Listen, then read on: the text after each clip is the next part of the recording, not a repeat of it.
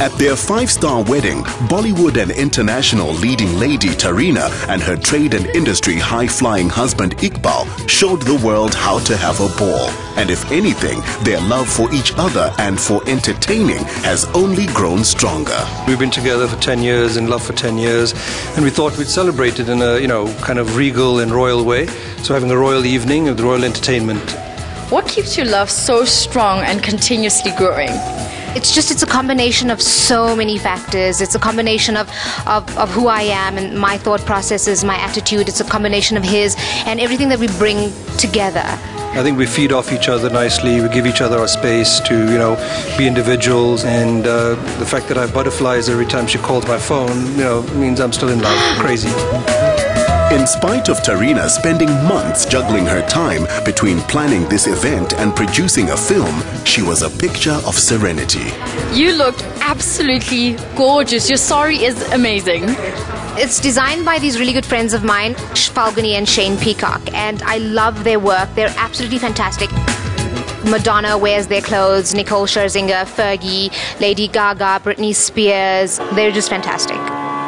This Mughal world by Shiran Kara was 12 weeks in the making, much of it imported from Jaipur. The decor in here is absolutely amazing. It feels like we've just stepped into Little India. Yes, definitely. Her whole theme was the Mughal theme, and when we thought of that, we thought of rich colors, textures, the opulence of the event, the diversity of the people that's here tonight. Which included dancer Ankita Maiti. With so few authentic Mujra dancers left in the world, this was a privilege and an education. You are a phenomenal dancer. What dance style was that? If you go to India, Indian dance style, that is Kathak, Bharatnatyam, is what I have learned from there.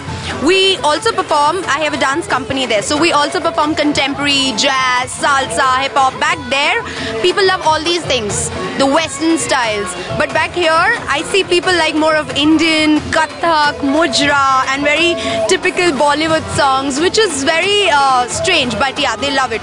Ankita's company have danced for the President of Pakistan, the Sheikhs of Dubai, and the choreography impressed newcomers to the culture and those who grew up in the tradition. The entertainment tonight has really been a taste of Bollywood.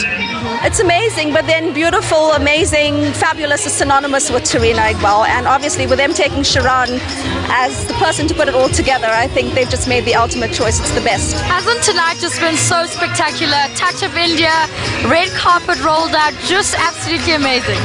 Yeah, well, it's funny, you always see these things on TV, and as a kid when you watch this movie, you always wanted to be the main oak falling in love with the ladies, and yeah, I've got all these lovely ladies dancing around me. I felt like one of those main oaks in the movie, man. Please show us a few steps.